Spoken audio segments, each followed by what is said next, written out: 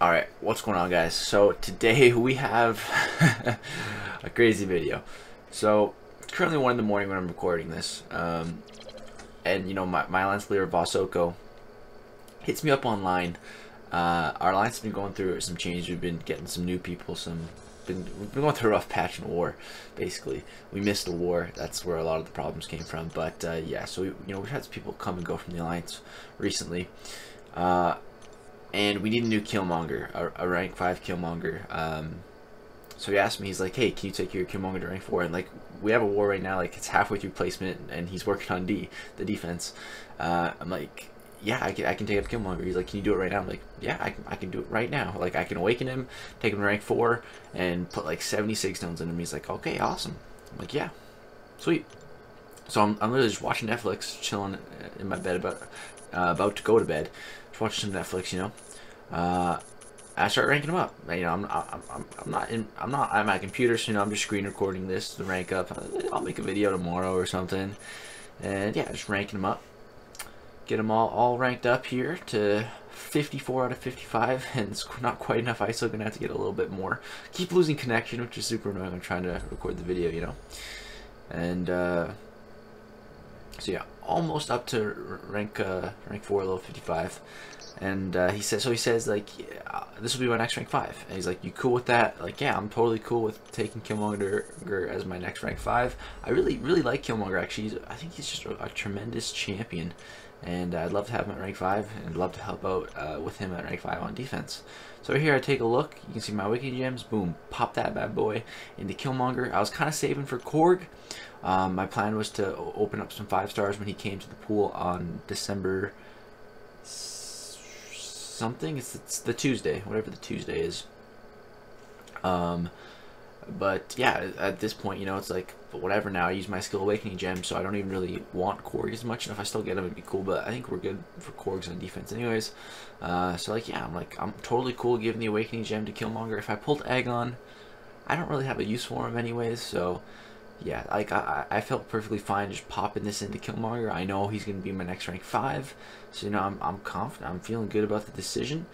The really only problem is I need some tier 2 alpha now to take him up to rank 5. I'm pretty close on the tier 5 basic. After this war season, I should have enough.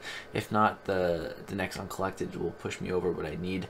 Yeah, it's really just the tier 2 alpha. I need like 5 T2A now, so hopefully we can get some for Christmas. But yeah, here we go. Here's KillMonger all ranked up to Sig 75. You know, I'm feeling good. And then I think to myself, hey, why don't I go open up my 5-star crystal now? Because why not? You know, I'm about to go to bed. You know, why not? You know, I'll make a video about opening this 5-star another time. Not tomorrow, since I'll upload the KillMonger video.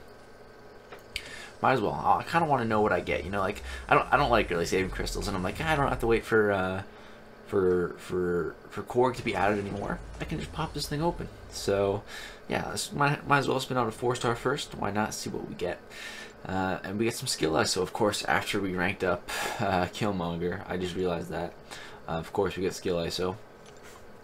And so you're like, all right, let's go ahead and spin out this 5-star crystal. And you know, I really want to pull magic. Magic would just be so good, because if I can get magic, I can rank 5 her. I could rank 5 her right now. I have 1 tier 2 alpha, and I could still rank 5 magic, because I have a 3.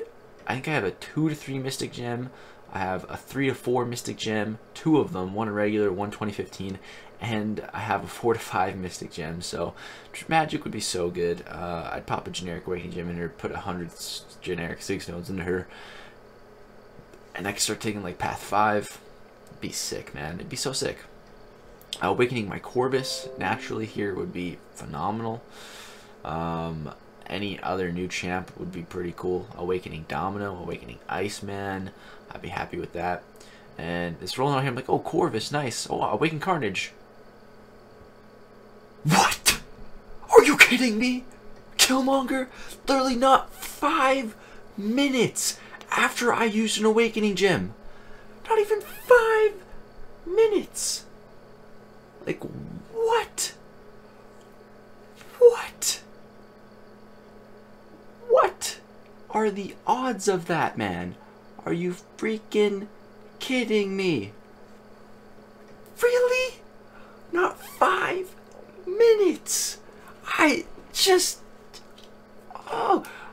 And then I think to myself, why didn't I open this first?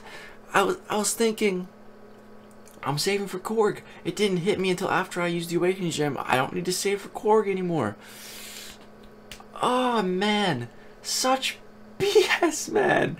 I can't. That's the Mutant Awakening Gem wasted on Omega Red because I pulled him right after. Now the Skill Gem wasted on KillMonger. Unbelievable, man. But you know what? Whatever. 20 more 6 stones on him.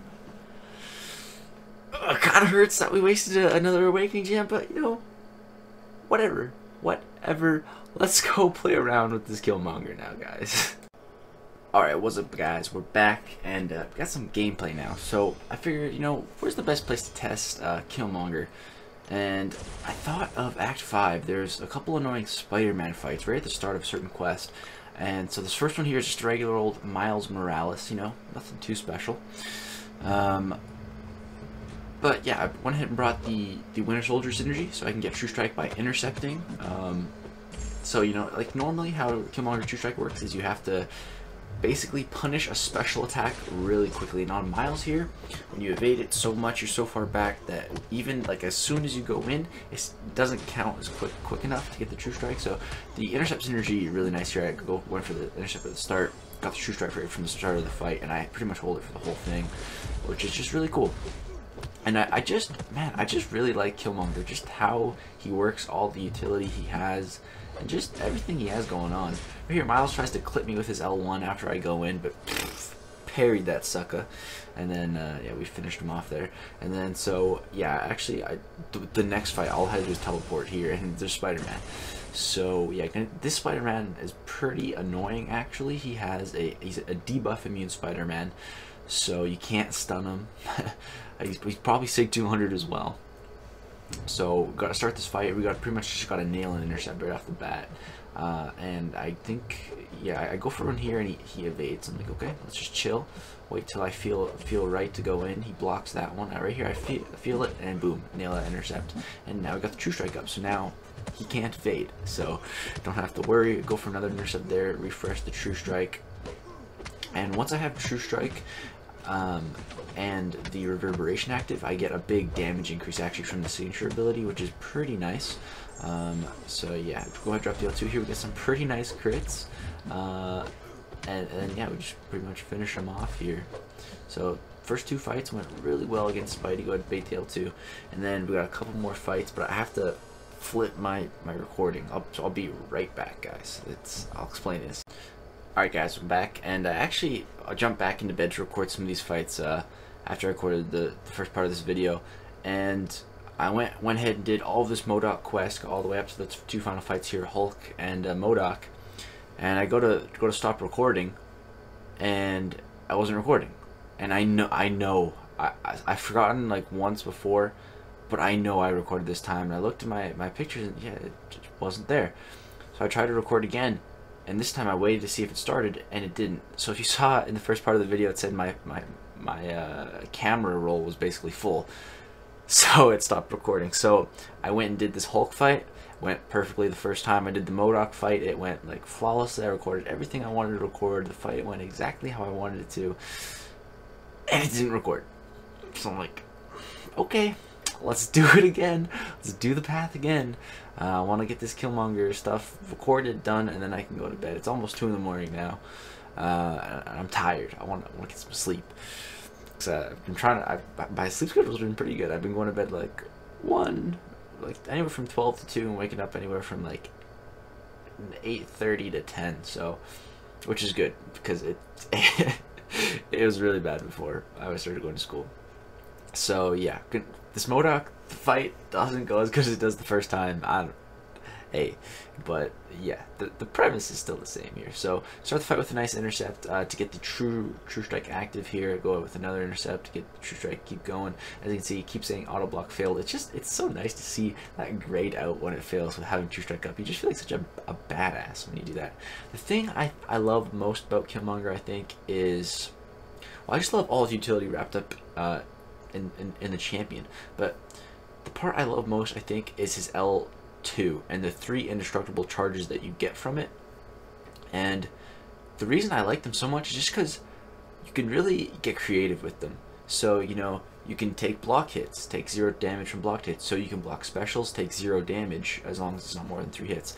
You can take L3s. A way I really like to play is if I have the three indestructible charges, I feel like playing risky. So I'm gonna go for intercepts. I'm gonna play like a madman. And you know, if I screw up, if I get hit, well, 3 hits can do no damage. So you know, I feel like I have a little safety net. I like that. I really like having that. I don't know. But yeah, everything's got going on. So here, I lost my indestructible charges, and then right here, I go for an L1 when I lost my true strike. So eat a combo. That's not good. And yeah, right here, I try to get my true strike back, and it's just not working. So yeah, bait the L1, get my true strike back, and then right here, go for an L1, and I try to get the counter punch charger so I can retaliate with a heavy, but he actually used his heavy, but he died as he was using it, so yeah, it was okay, but kind of sketchy there. But yeah, hey, we got him down. So like I said, the first time I finished the fight with like 95% health, went way better, but hey, all good. I'm really happy with KillMonger, really happy I ranked him up. I still cannot believe that I pulled him not 5 minutes after awakening him. Yeah, but I'm gonna get this uploaded for you guys to watch, probably post in the morning. But yeah, I'm gonna go to bed.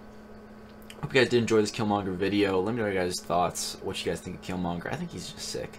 Any other videos, ideas you guys want me to do, let me know. Again, this is just rank 4. We're going to take KillMonger up to rank 5 eventually, after the season probably, and I'm really excited. KillMonger, he's really cool. So, yeah, that's going to do it for this video. Let me know what you guys thought of me awakening him, and then pulling him from a crystal. Thanks for watching, guys. Peace out.